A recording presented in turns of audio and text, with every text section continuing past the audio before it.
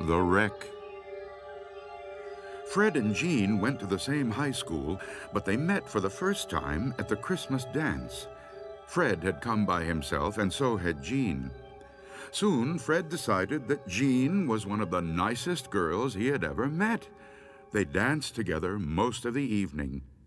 At 11 o'clock, Jean said, "I have to leave now. Can you give me a ride?" "Sure," he said. "I've got to go home, too."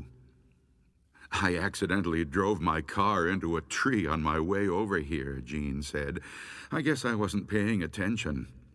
Fred drove her to the head of Brady Road. It was in a neighborhood he didn't know very well.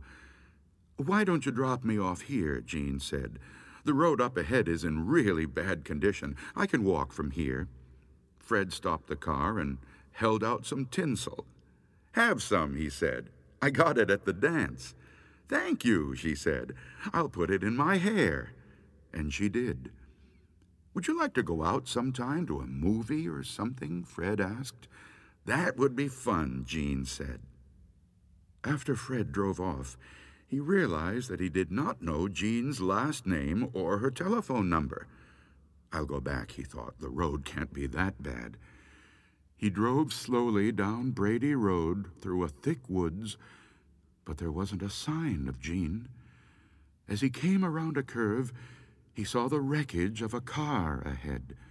It had crashed into a tree and had caught fire. Smoke was still rising from it. As Fred made his way to the car, he could see someone trapped inside, crushed against the steering column. It was Jean.